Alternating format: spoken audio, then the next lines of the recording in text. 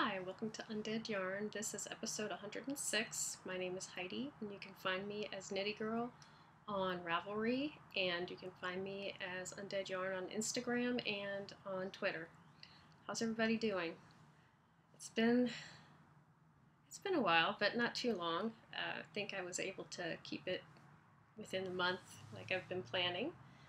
I'm looking over here. If I look over here, it's because my show notes and all my stuff, or they're all over here. It's such a nice day outside. I thought I would just record outside and be able to use the natural light. So let's see. Let me start with what I have been working on.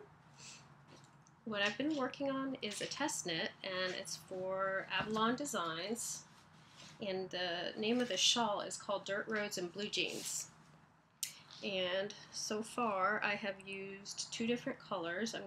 It's actually a two-color shawl, but I'm gonna use three different colors probably. But they'll all be fairly similar, so that won't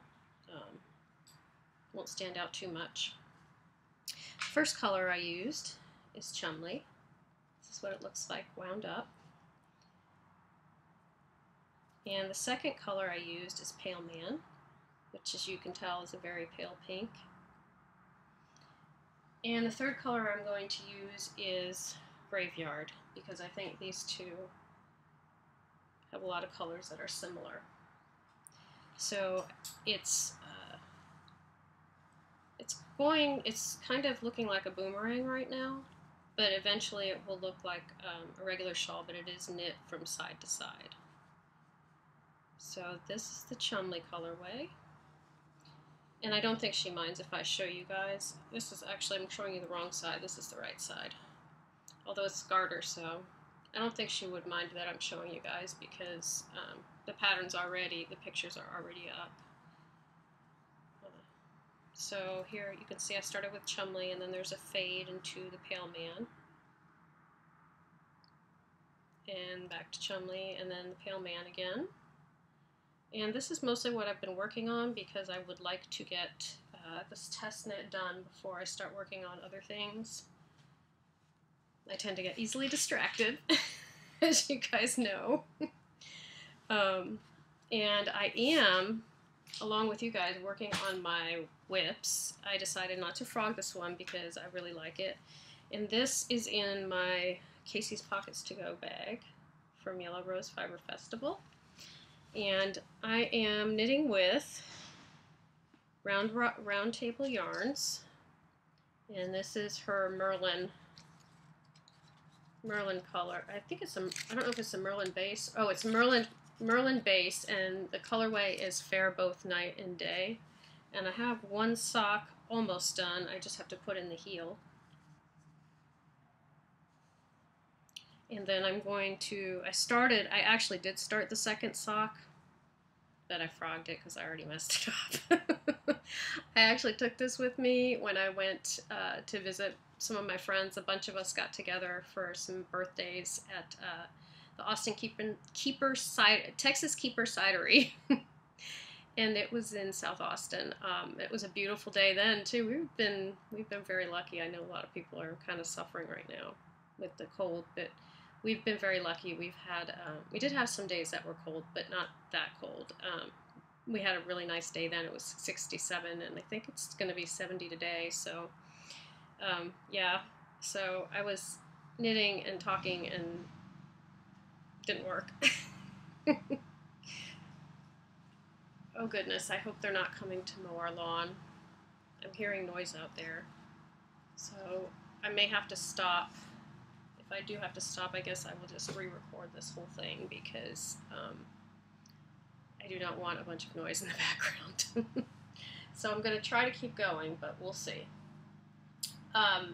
The winner of the tea from Ninja Chickens, the apple cider donut tea, and the pin is Looney Hiker, and that's Pat from South Carolina. Pat, please send me your address so I can send this to you. There were a lot of you there were probably about 20 entries, and most of y'all, I couldn't tell if you were subscribed or not. It didn't look like it. So she was the first one I pulled that I could tell was subscribed. So she wins. And I'm still listening. I'm not quite sure what that noise is. I may just let me go ahead and say all the winners, and I'll post that, and then I'll finish up the podcast later. So the winner of the Finish or Frog It is Jodidiah, and that's Jody from California. And she has won a skein of Malabrigo. And then the FO thread winner is Summer from Summer Yarns, and she knit a hat out of my Houston colorway. So, and it's also her birthday, so happy birthday. I am going to try to shove in a few things quickly. The Chumley colorway is a special colorway that I will be dyeing for the rest of the year, and I'm going to give proceeds, 20% of the proceeds every month, to a different rescue group in Austin. The first group is Town Lake Animals Shelter, and they have a new name now, and I posted that on Instagram. But that's where we found Chumley, so I'm going to give them, they get $20 because I had several skeins were bought for this month, so $20 is going to go to them.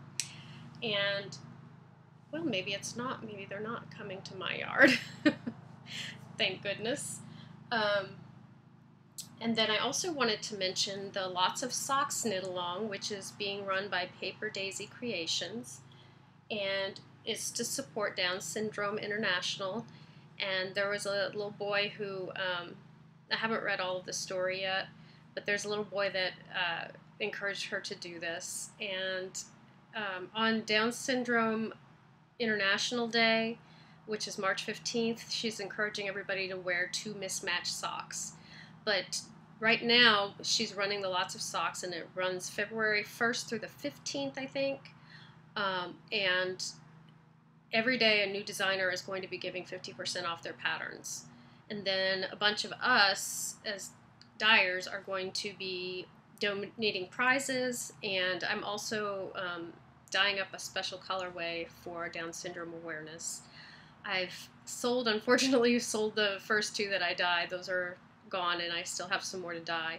But it is a colorway that is a speckle with a couple of blues. Let me see if I can find a picture on my phone. With some blues and yellows, which are the colors for Down syndrome awareness. Let's see if I can pull up a picture so I can show you guys. I wish I had the yarn in person, but I do not. That's what it looks like. If you go on Etsy, you can see it. And $3 of every skein that I sell will be sent to Down syndrome. No, it's not that. It's National Association for Down Syndrome. And I picked them because I noticed that they do a lot of programs for people, and they do training for parents and for all kinds of people. So I really like that they do that. So I decided that's where I'm going to donate the money. So far, I've sold 4 skeins, kind of like the Chumley colorway, but I wanted to mention it because it's only running through this month. So if you're interested in one of those skeins, it's only going to be running through the month of February. At the end of February, I'll take it down off the website, but $3 from every skein will go towards National Association for Down Syndrome. And ooh, it sounds like they're not mowing my lawn, it's somebody else's lawn, so I can keep going, which is great. Because I really didn't want to rush through everything. Let me also show you, since I have time now, I want to show you the hat that that Summer knit that helped her win the FO thread prize.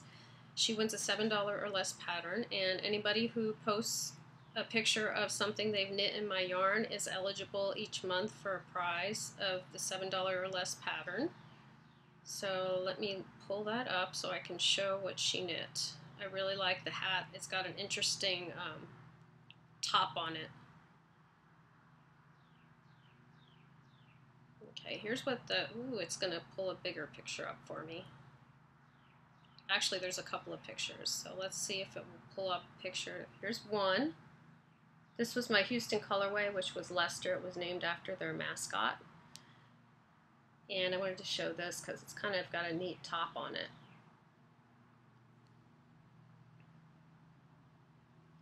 That's kind of a cool picture. Let's see if I can tell you what the pattern was that she used.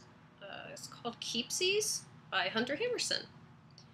So that is all the prize winners. And I already mentioned that friends and I, we all got together and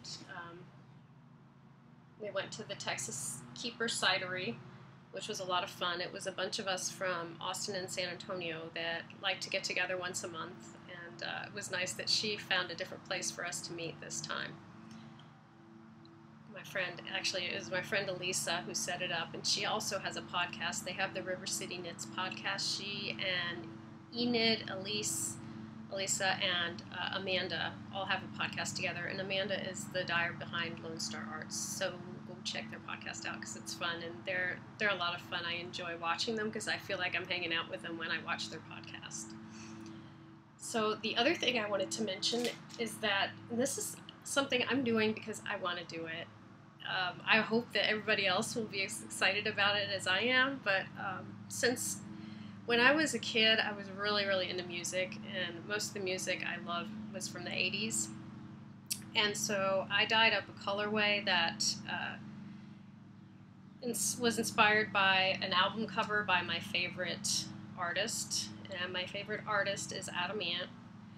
And I picked one of the older, I didn't pick Adam Ant, an Adam Ant cover. I picked the first album I ever bought from him, which was Kings of the Wild Frontier.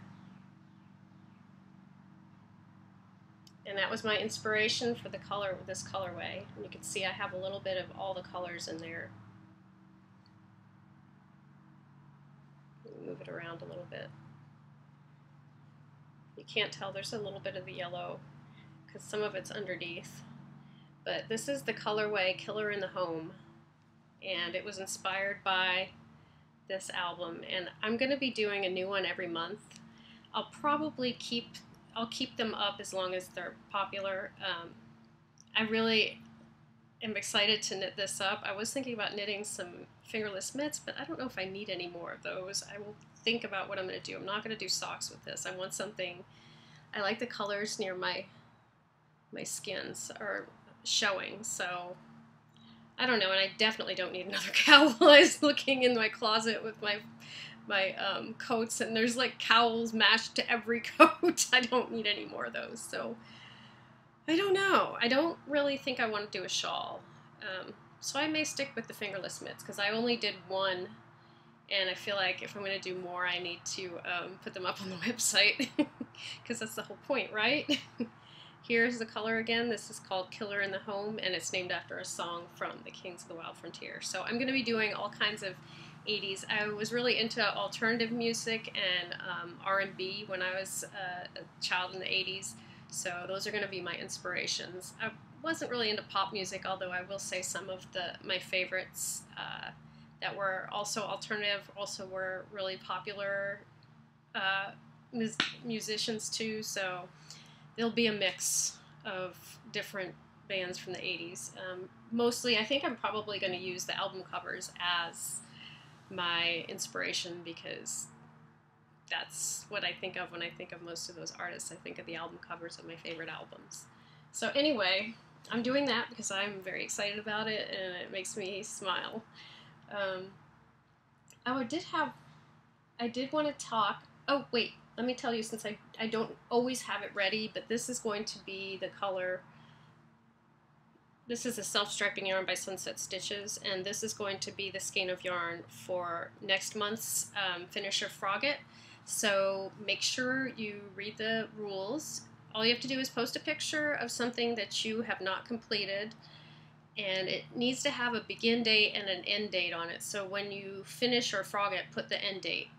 And show a picture of your FO or UFO, and then a picture of your FO or your frogged item. And that's going to run through the whole year. Each month I will have a skein of yarn to give away. So it will be the self-striping by Sunset Stitches for next month. And was there anything else? I feel like I rushed myself at the beginning and I didn't mean to. Oh yes, I did want to mention that I am once again going to the Hill Country Weavers Retreat, which is at the end of the month. It starts on February 28th, and Andrea Mowry will be there. I'm very excited. I've knit free or fade. Yeah, I knit free or fade with some of my yarn. And I'm actually in the process of dyeing some yarn up to knit another one of her patterns. I don't think it'll be done by then. It would be nice if it was, but I doubt I'll be finished with it by then, but at least I can be knitting on it while I'm there.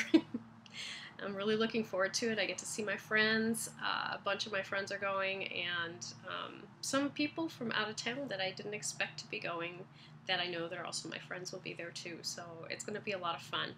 I really enjoy going every year, and Hill Country Weavers knows how to put on a good retreat.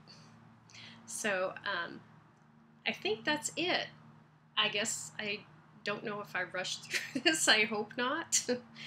And I think I got to everything that I wanted to talk about. I felt like I had so much to say, but well, maybe this is just a little bit shorter one this time. It looks like it's about 20 minutes, 15-20 minutes, which is okay. I maybe will come back on and do another one in a couple of weeks if I have some more to talk about. So anyway, make sure that you go ahead and check out the website if you're interested in any of the colors. Remember that the Lots of Socks Knit Along is only going on for this month, so if you would like that colorway, or if you're interested in participating in it, go to Paper Daisy Creations on Ravelry, or look for her on Instagram, and you can take a part in that. And with that, I'm going to say, get busy knitting or get busy dyeing.